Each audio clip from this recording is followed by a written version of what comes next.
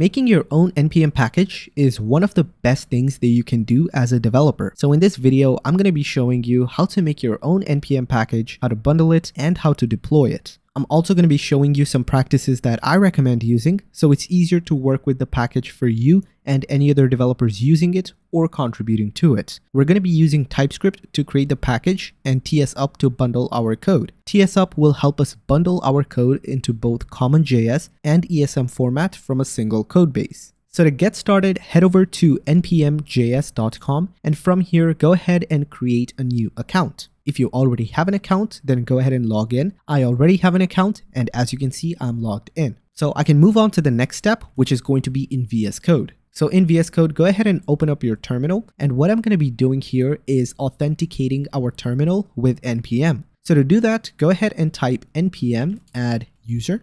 And this will give us an option to create or log into an account using our browser. So hit enter to open up a new window in your browser. And I'm quickly going to go ahead and add my authentication code. Once you're logged in, you can go ahead and close this window, and back in our terminal, we are logged in. Now to confirm that everything was successful, we can type npm who am I, and this should give us our npm username. So mine is under control, which is correct. So we can move on to the next step. So the next step is obviously working on the package itself. So what we're going to do is we're going to go ahead and first install all the dependencies. But actually before that, we're going to go ahead and set up a new NPM project. So I'm going to say npm init-y, and this will create a package.json file with default values. So what I'm going to do is, first of all, I'm going to go ahead and change the name of this package. This is the name that is going to be used to install the package. So for me, this is just a test package. So what I'm going to say is say hello functions. And I think this name is available, so I'm just going to stick with it. We also have a description, and this description is going to be just a test package. Now, obviously you want to set this to something meaningful. Next, we have the version, and this version is going to be obviously your NPM package version. So I'm going to start off with version 0.0.1. Now, as you make more changes to your package, you're going to be updating this version slowly as well. Now, the main field is the entry point to your package. In this case, this is going to be for CommonJS. And since we're using TypeScript, we're going to be transpiling it down to JavaScript. And for that, we're going to be having a specific directory called dist. And this is where our JavaScript files are going to go. So I'm going to say ./dist/index.js. However, at the start of the video, I mentioned that we're going to be transpiling our code for both CommonJS and ESM. For that to work, we have another property that we're going to add called module. And here we're going to set this to the path of the ESM entry point file. So in this case, it's going to be in the dist folder as well. And this is going to be index.mjs.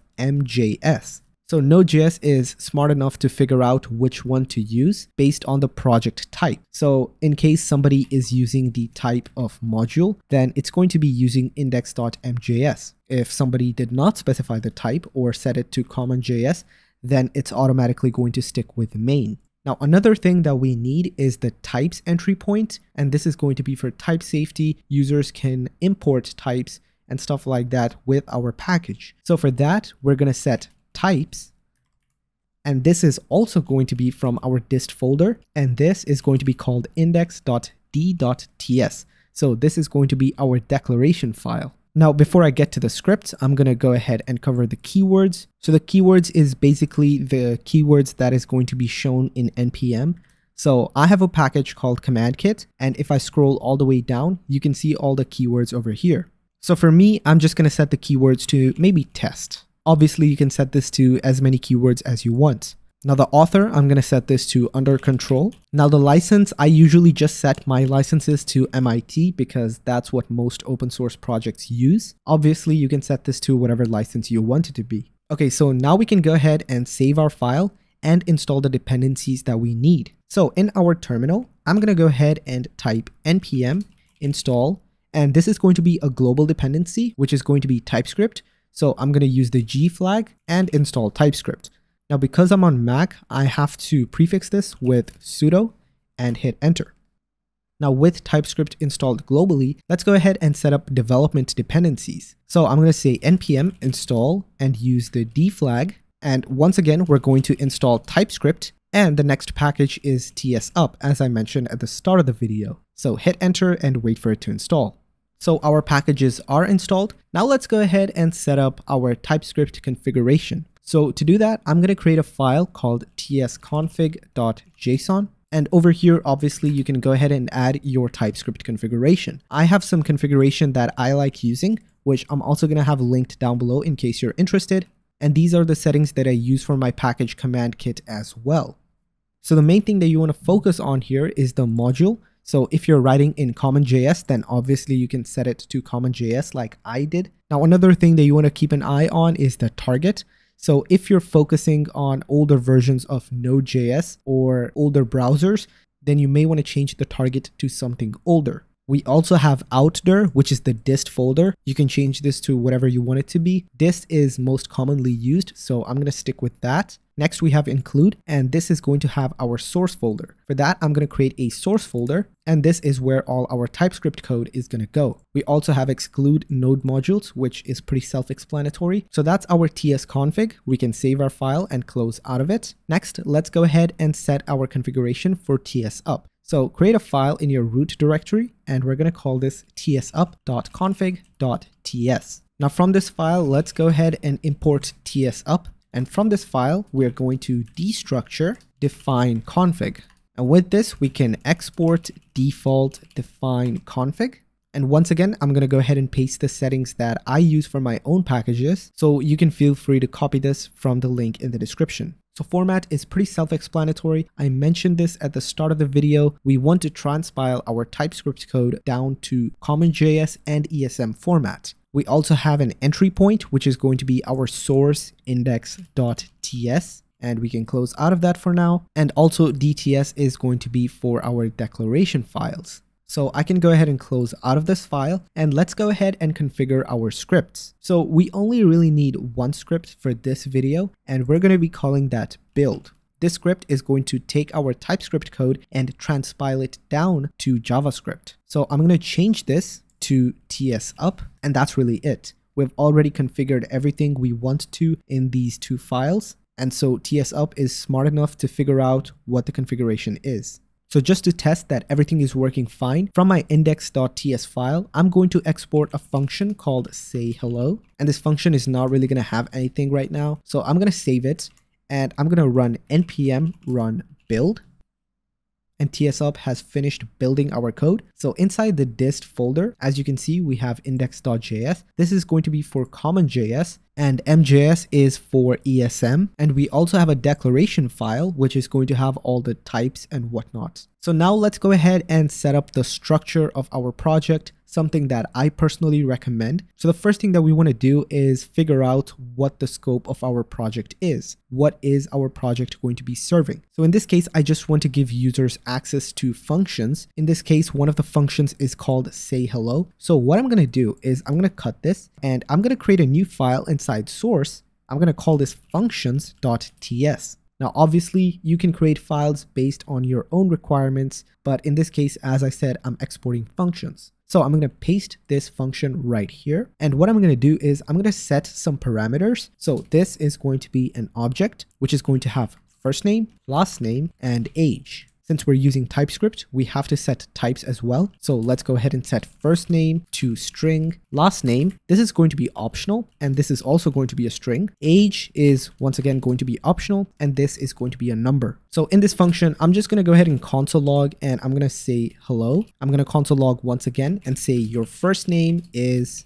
and then give them their first name. Now, because last name and age is optional, we're going to say if last name. Then we're going to console log and say your last name is, and we're going to go ahead and do the same for the age. So I'm going to go ahead and save this file, but how are we going to export this? So what I usually do, and a lot of developers do the same thing, is from your index.ts file, the main entry point, you can go ahead and export everything from all the different files. So in this case, we can say export from functions. So we're basically exporting everything that the functions files exports. So in this case, it's just exporting one function, and the index.ts file is going to take that function and it's going to export it. So the end user is going to have to destructure from the library using something like this called say hello, and this is going to be a function. So obviously this approach is recommended because people can go ahead and destructure whatever they want to destructure. However, if your library is serving only a single purpose and you want the default export to be a function on its own, then what you can do is you can take this and from your index.ts, you can export this as a default function. So inside your JavaScript, you'd usually just import it like so. Now, I don't really like this approach, so I'm going to stick with the destructuring. And I'll use the export syntax like so. Now that's the function that we're exporting. However, one thing that you may notice is that we have this type right here. So what if users wanted to use this type in their own code? Well, we might want to export this as a type as well. So let's go ahead and copy this and create a new file called types.ts. And from here, we can say export type, and we're going to export a type called say hello props. So I'm going to go ahead and save it. And in the index.ts file, I'm going to do the exact same thing as I did for the functions files. So I'm going to say export from types. So it's basically going to export everything from functions and types as well. Now, since we have this type and we also have the same type over here, we want to avoid duplication. So I'm going to go ahead and use the say hello props by importing it from types. So we have a little bit of consistency over here. If users want to use this type in their own project, they can do so by importing it. Okay, so that's all the code that I'm going to be working with in this video. So let's go ahead and transpile all this TypeScript code down to JavaScript. So in my terminal, once again, I'm going to run npm run build. And if we check our dist folder, you can see that our function is right here. Obviously, you don't want to deal with this file directly since it's transpiled, but these are the files that you want to push to npm. So what I'm going to do first is I'm going to go ahead and close out of this, and I'm going to create a file called .gitignore. Now, usually what you do is with a package, you'd push your code to GitHub. If you're pushing your code to GitHub, then you most likely don't want to push the dist folder because that's transpiled code. So what you want to do is you usually just want to push the source code. So in this case, we can go ahead and ignore the dist folder. We can also go ahead and ignore the node modules folder because that's usually very large. Next, let's say you have some sort of environment variables that you want to ignore. So you can say something like .env. Now, since I'm on Mac, I'm also going to go ahead and add .ds_store. And this is a Mac file. It's usually there in every directory. It's hidden, but I'm going to add it anyway because I don't want this to be pushed to NPM or GitHub. So that's our gitignore. So basically when pushing to GitHub, we're ignoring the dist folder, the node modules folder, any .env files, and .ds_store. We can copy this and we can create a new file, but we're going to do this for NPM. So I'm going to say npm ignore. And in here, we can go ahead and paste this. And instead of dist, we're going to go ahead and ignore the source folder because when pushing to NPM, the source folder doesn't really matter. The same applies to the node modules folder and obviously all the files that we were initially ignoring. However, we might want to ignore some extra stuff such as the tsconfig. So we can add tsconfig.json and tsupconfig.ts. The reason why we're not pushing this to NPM is because these are usually just there for development purposes. Developers at the end of the day using your package don't really need these files. So that's our npm ignore. So let's go ahead and save it. Now, one more thing that we're going to be doing is we're going to be creating a readme.md file. Now, any content that you write over here is going to show up in npm like so. So if I go to the source code, and if I go to my readme.md, you can see that I have some markdown code. I also have some HTML because that is also supported in markdown. So I'm going to do a very similar thing over here. I'm going to add a heading called say hello functions. And I'm going to say a list of not so helpful functions. This is just a test library. So that's really all I'm going to add to this markdown, but you'd usually add a lot of helpful stuff such as how to get started with the library, and you'd even include link to the documentation. Speaking of which, if you do have some documentation that you want to link, such as this homepage link right here on the right side, then what you can do is inside package.json, you can add homepage and you can add the link to your documentation. So in this case, I'm just going to say https://google.com. Doesn't really matter in my case because I'm going to be deleting this package right after. You may also notice that we have a repository URL. For that, you can set the repository and you can pass in a URL, and this will be the link to your repository. So in this case, it could be github.com/notundercontrol/say hello functions. Obviously, I'm not going to be pushing this code to GitHub because it's just a test package, but it's helpful for users who find your package through NPM to find the GitHub link. So that's really all there is to it. Let's go ahead and push this code to NPM. So I'm going to close out of this, and in our terminal, you want to make sure that your dist folder has the latest code. So obviously you do that by building your code, but since I have already done that, I know that it's time to push it. So to do that, go ahead and type npm publish and hit enter.